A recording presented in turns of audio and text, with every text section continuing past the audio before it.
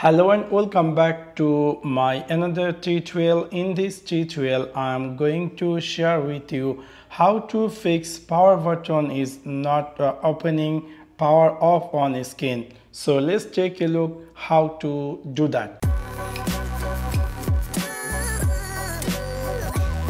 You might be recently bought this Realme C51 and we all know this is a power button, but in Realme C51 if you press this long press this power button, it's not appear power off on the screen. It's just only appear the Google Assistant, which is kind of annoying, and you might want to change it to power button. So anyway, if you want to do that, you need to go in your Realme settings section. After click over settings section, you will see screen appear just like this.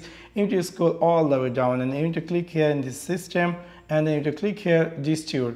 After click over this tool, you will find there's something say press and hold power button. Simply click over there and then you're going to see this is screen how it's going to looks like. We're going to turn off hold for assistance. So I'm going to turn this off, and now if I go back and then if I press this power button long press, we will see now it's appear this emergency power off or restart screen. In this simple way you can easily fix in your Realme C51 power button. So that's for now. Thanks for watching my video. See you next one.